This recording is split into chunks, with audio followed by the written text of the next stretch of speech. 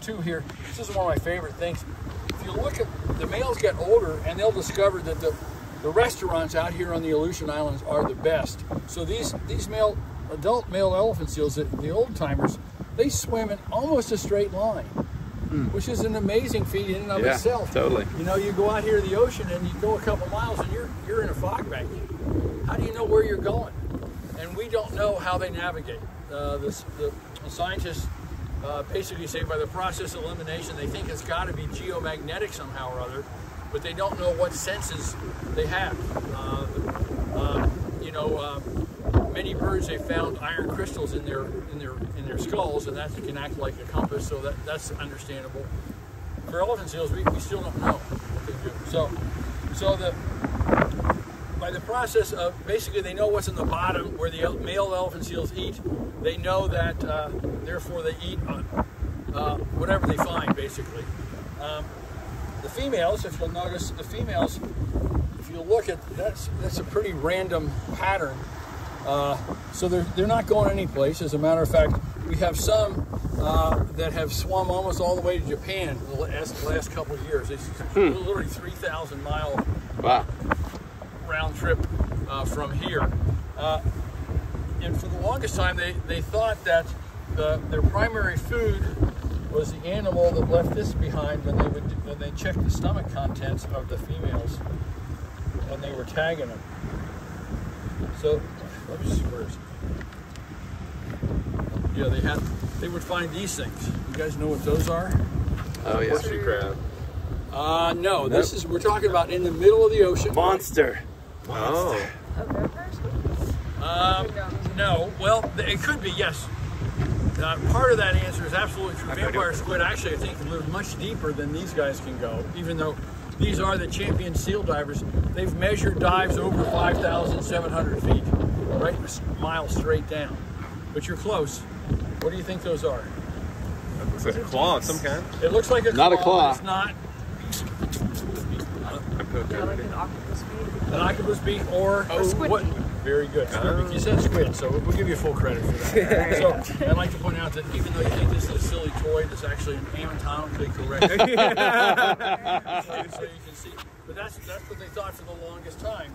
And just recently, a PhD candidate from UC Santa Cruz once again said, well, I want to know for sure. So, technology has advanced very quickly, and she was able to equip some female elephant seals, and although you can't see it, she glued an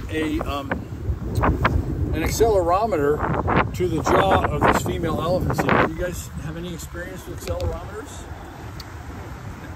You're holding one. Do you ever wonder how your phone knows which way's up? It's a little tiny accelerometer, so you move it and because of gravity, and it says, oh. So that would allow her to know when the jaw was open. She put an infrared camera on the head, glued it on the head, and a depth meter, and she triggered the whole system when it got below 500 feet. And I think you can find pictures of it. She did a presentation for us, and basically all you see are flashes of stuff. It looks like fins and so on, and the scientists that know what those fins look like, they were able to identify it, and they said, oh, well, those are lanternfish. Wow, this is cool. A lanternfish. You see Wow. how big it is? You see what it's sitting on? Yeah. Right, so it's it's a couple inches long. And the reason they call lanternfish is it's hard to see. They're little tiny dots on the side of that. Those are photophores, right? You know what photophores do? What Glow? Would you guess? They glow. They give off light. So bioluminescence, turns out bioluminescence is the rule underwater. Unlike on land where we don't need, we don't need light. The sun's out, we can see everything. Underwater is dark, so many animals have developed the ability to bioluminesce. And this is just one example of one of the reasons. That's cool. That's cool. You can see this is a shrimp, and it's being hassled by something, so it actually can eject a glowing ink. So if you're trying to catch that squid, and all of a sudden you're surrounded by a cloud of glowing ink, you're probably not going to catch the squid. So So she did this. They looked at the flashes and they said, oh, the primary food then is lanternfish. And they said, well, we got a 1,000-pound animal. How can it be these little tiny fish? So they went back through and they counted it, and their one-day total, they came up with 1,000 of them. She had Wow. 1,000 lanternfish Wow. a day. And then they said, well, wait a minute, that's an awful lot of lanternfish. How many lanternfish are there in the ocean? They went back and did a biomass calculation, did statistical analysis of some trawls they took. They now think that lanternfish are the single most common vertebrate animal in the whole world. Really? Yes. I think there are 1,000 trillion of them. Wow.